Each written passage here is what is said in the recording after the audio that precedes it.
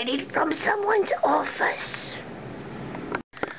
All of our audience is what you call new to you, which is the theme of today's show. New to you, places to go and items to buy. While searching through the ladies' friends on the internet, I came across Jill Carmel from the Zynga site.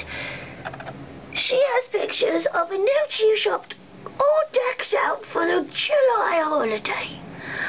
Outstanding! We begin our adventures with a segment from Value World, where I ran across and made fast friends with Cece Sabathia's bobblehead doll. Give a round of applause for Cece Sabathia. The best of all, cheap is cheap.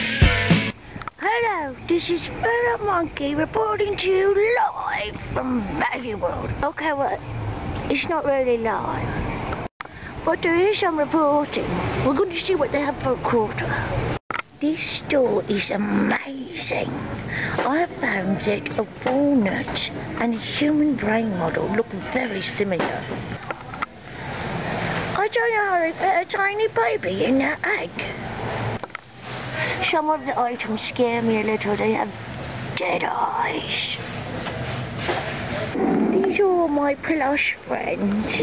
I hope they find good homes. We could not find much for a quarter. Most things are 50 cents, including this square piece of glass. We did, however, find a gem of something that we just can't turn down. The Cece Sabathia bobblehead doll, circa 1977. It's only $1.61. I love it. I look good in this. If ever have to go, in morning, I could dress in drag and look fun.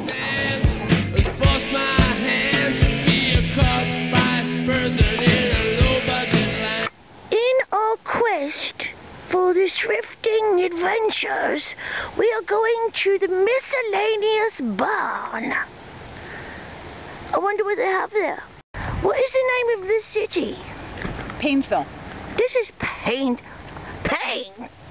Painesville. I don't want to ask what they specialize in Painesville. Okay. This is CSN. Hi, CSN. Hi, Philip. She's the wonder librarian. You know where I came from. She sent me to the lady. Thank you. You're welcome. Do you like the lady? I like her very much. Most of the time. Most of the time? Yes. Okay. Are you sometimes bad? I'm taking the Fifth Amendment. Okay. All right, so, you're allowed. I have to ask you, what do you find in the miscellaneous barn? Miscellaneous? Want to go in another room? Yeah, let's go. Okay, come on. So there's a new to you.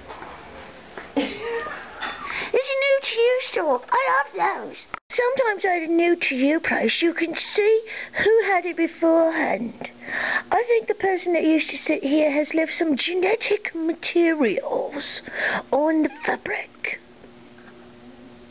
I think that at $459, the large camouflage chair is a steal. Wouldn't that look good in your living room? I can't imagine a place where this would not look outstanding.